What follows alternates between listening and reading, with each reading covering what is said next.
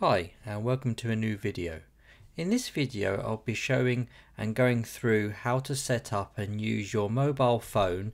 So your mobile phone can be 4G or 5G or even 3G, but of course as you go up the different 4G and 5G, and if your reception is good enough, of course the speeds will be much higher, where you can use your mobile device, plug that into your Asus router, and then basically what it does is supplies the internet to it. So as you can see here right now, if you've ever had issues with your home broadband or your internet, and if in occasions where there's been bad weather or there's outage and things like that, you notoriously will see this network cable is unplugged, or you'll get an alert if you've got the Asus router app saying you've got no internet. And of course if you do have children, probably them screaming to say that the internet has gone down and they can't watch their videos or play any games and things like that.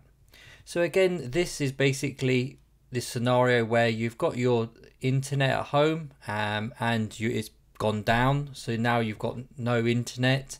But if you have a mobile device, and it's most mobile devices, so Android or iPhone, you can use, and then basically what we're going to do is use and share your data plan that you have with your basically your cellular or your mobile provider, and use your 4G and 5G data allowance that you have on there and the signal, and you can use that connection then to supply the internet to your router and then give you back internet. So that means that all your devices that were connected before to your routers, so if you like, on this case the mesh routers, instead of going through your home Wi-Fi, they'll be going through your mobile device. So again, this is a really good backup solution. But also if you want some super powerful Asus router, and you're actually going camping, or you're going on a trip in a camper van and things like that, then of course you can still use this as your modem for Wi-Fi, and you just plug your phone in there. So what the difference is, I know you can use a hotspot just on your mobile phone, but of course if you plug your mobile phone into one of these Asus routers, you're going to get a 10 times the range and power and everything else on the Wi-Fi. But again, it all does go down to the actual bandwidth and then also the speed of your mobile device connection. But at least you'll be able to get back onto the internet and the devices, and you'll be able to stream and things like that. So okay, so now as we said before, we can see here on this particular so this is the GT6 mesh routers. Basically it comes in a pack of 2. So you can see in my previous videos that I'll link to, where I've done the setup and then did speed tests.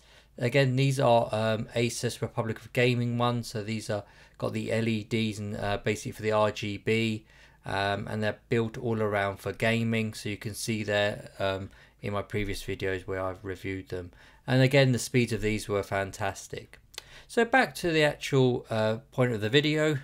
So is now we'll move on to actually plugging in the mobile device into the USB port on the back of our router. So now you can see that we've got the actual GT6 router actually plugged in. So you can see the nice RGB that's going on there, and the actual unit here. So as you can see, most of the routers, it doesn't matter what Asus router you have, you always find a USB port on the back. Some might be USB 2.0, most are going to be USB 3.0, and you'll have multiple ones as well. So if you do have multiple USB ports, it's always best perhaps just go for the top USB port when actually using your mobile device. So as you can see here, you've got all your Ethernet and everything else. So normally your internet would be going into your blue WAN port, and then all your other devices, your PlayStations or your PCs or anything else would be going into your Ethernet ports here. So we're actually looking for our USB. So this is what it looks like. So as you can see here, the next step is to actually plug in our cable. So as you can see here, I've just got a normal good quality USB cable. So this is a Samsung one, so just be wary and make sure if you use USB cables and you have any issues, make sure it's a good quality one and everything else. So you can see here, it doesn't matter. So with your iPhone, you're going to have a Lightning or a USB-C if you have a newer iPhone, or if you have an Android, it's always going to be USB Type A to USB Type C on the back here. So then all you have to do is plug that into the back of the actual router, as we can see here. So I'll lay this down. So you can see it's plugged into there. So I'm now going to plug in using the Type-C port on my phone. So I've got a Pixel 4, so it doesn't have to be the latest and greatest mobile phone. So you could always use a spare mobile phone, like if you have around, like this one I use. And all you have to do is then, for this is for Android, is basically plug it into your phone. So now we've automatically already got it plugged into there. So you may sometimes on the screen here, it might come up with, do you trust the device that you're actually plugging into? So sometimes if it does have warnings, just allow that to be connected. Then you would want to go into your settings on your Android device or your iPhone, and then you'll be able to go into your, you see here, network and internet. So you've got there hotspot. So you just click on that one there. You'll scroll down and you'll see there that you've got hotspot and tethering. So if you just click on that, you'll now see these options down here. You have Bluetooth, USB, Wi-Fi hotspot, and you may have Ethernet as well. So all you'll be interested in this one is to have the USB tethering. So you just click on that one there. Again, you'll see that it will just automatically connect like that, and you'll see I've got a 4G connection. So you might have on your phone, you'll have 5G. So then you can see that now that is working. So the USB tethering is actually switched on. So it's basically, as it says there, it's sharing the phone's internet connection via USB. So it's sharing it with the actual router here. So now we'll actually go back to the computer, and we can see that on our screen and see if we've got internet access. You'll see now after we've plugged in our mobile device, you can see on the screen now we have successfully got a WAN IP address. Also, most importantly, we now have internet back, and it says they're connected.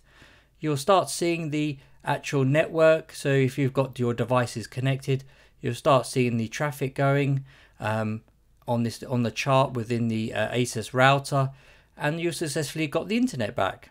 It was that simple. So basically all you have to do is connect your iPhone or your Android device to the USB port on the back, go to your USB tethering, and as you can see, previously screen as well showed the iPhone setting that you need.